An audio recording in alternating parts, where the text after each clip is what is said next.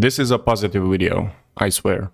Game development and releases have had a lot of negative sentiment recently. Quite a few titles that seemed interesting and exciting at first came out disappointing. Not to repeat the whole spiel about Star Wars Jedi Survivor, Redfall or Gollum, but it is pretty clear that AAA studios have lost their touch not only when it comes to making video games people enjoy, but also building a strong community and relationship with the players of that game. The AAA game releases have become formulaic, patch and update delivery sterile, as if we are all sitting in a board meeting, listening to corporate jargon, sugarcoating why the things are not working out. On the other side of the coin of underwhelming releases, just a discussion about game development has been on the downside. People have been riding this doomed train of gaming collapse and nostalgia, reminiscing over the golden period when the things were simpler. Buy a game and enjoy a game. No strings attached. All of this is not without a reason. We are witnessing stronger and stronger corporatization of video games, where psychological tactics and monetization policies are the centerpiece of development. Min-maxing customers' payments is their ARPG endgame. So how does early access relate to this, you ask? Well, this also has its issues. And I'm not talking about AAA early access, where now every other game gives you the opportunity to play the game 3 days early for $10 extra. No, I'm talking about development phase, which is supposed to attract early adopters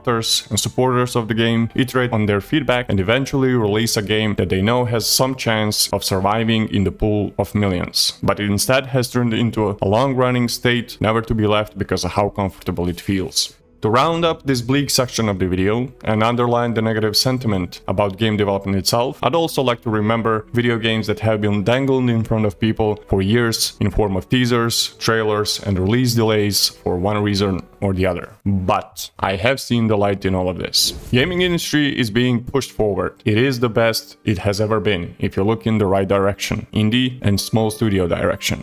This is where game mechanics, the feel, and invention of new systems or even whole new genres happen. No battle pass or any other gacha mechanics. Buy a game and enjoy a game. One such game is of course Baldur's Gate 3. Baldur's Gate 3 is a game made in 6 years by a AA studio that has proven record of successful games. 3 of those 6 years have been in the infamous early access, but in this case it was utilized perfectly with community building, addressing the feedback and constant updates to the game. The process was so successful in producing a high quality game that other developers called it an anomaly. It shouldn't be expected of other studios. It's too much.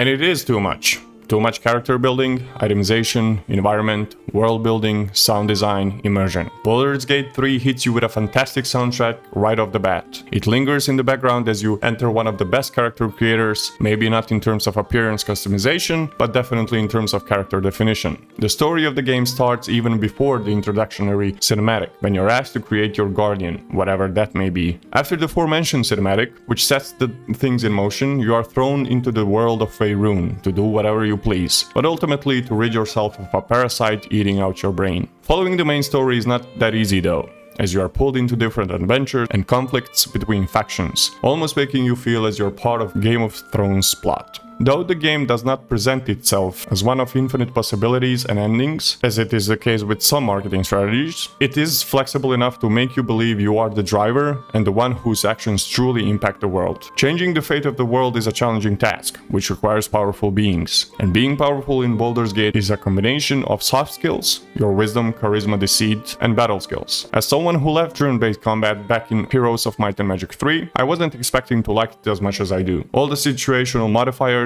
advantages, disadvantages, skills and their interconnectedness with other abilities, randomizations make the combat enjoyable. The itemization is a whole separate story, which can be poorly summarized with different rarity, possibly magical items delivered through detailed fantasy art. With low expectations and almost zero experience with CRPGs, I expected to get bored of slow combat and long dialogue scenes by third hour of the game. Little did I know.